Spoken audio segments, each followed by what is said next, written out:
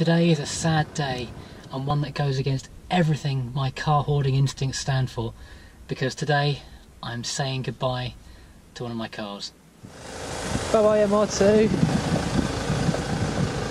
There's a lot of rust. You want to see the rust on the other side? Come this side. There's a lot of rust there. Oh, goodbye car. Yep, I only introduced the MR2 a few days ago on the last video, but something else has turned up and I couldn't really say no.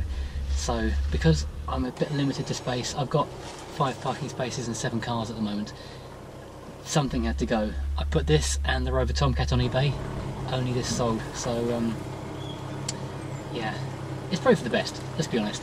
It's still got hours and hours and hours, literally hundreds of hours of welding left to do. The front suspension probably needs a rebuild, and it's never going to be the tidiest car in the world, even after several £1000s worth of work. And for that kind of money I could go and buy a tidy car. Admittedly it wouldn't be my car, but it would maybe be better, might be a better car. But this is going to a new owner who's very enthusiastic. This is another car that arrived to me by accident. I joked with a friend that I really wanted this car. He put it in storage for a while, then he ran out of storage and rang me up and offered it to me again. And he said yes. By the time I got home from work, it was on my drive and the keys were through the letterbox. So I owned a Toyota MR2.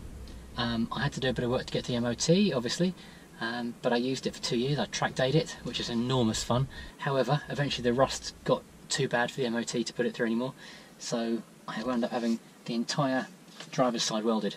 Under the floor, the sill, the rear arch, the rear inner arch and the rear back corner.